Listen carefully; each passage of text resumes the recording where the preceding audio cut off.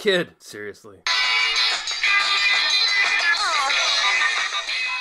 Hey, Luke. Hey, what? There's a new movie that The Rock's in. It's called The Skyscraper, and it's coming out. There's a trailer. Did you see it? I am, and I'm really impressed with the beginning of the trailer because I think it's a new territory for The Rock to watch the kind of setup of someone who is a soldier and is defined by their masculinity and then suffering the loss of their limbs and kind of having to come to terms with dealing with the real world and the effects of not being able to rely on that physicality and masculinity. And that's what this movie... Oh, that's not what this movie's about at all. What's it about? It's about stuff blowing up in a building and jumping around. Right. And what doesn't The Rock take? What is the script that he looks at and goes, no, that sounds bad? I don't know.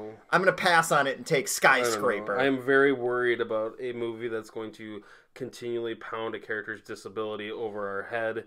And he moves his family to the tallest building in the world. And something about corruption or something. And then there's it's basically just Die Hard. It's a Die Hard reboot that they're not calling a reboot, right? It's just taller and more family members. Am I right? And at some point he's going to make like a pun like, I've got a leg up on you when he hits someone in the face. Oh, no. And then it'll make $1 billion. It'll probably make $1 billion. People are stupid.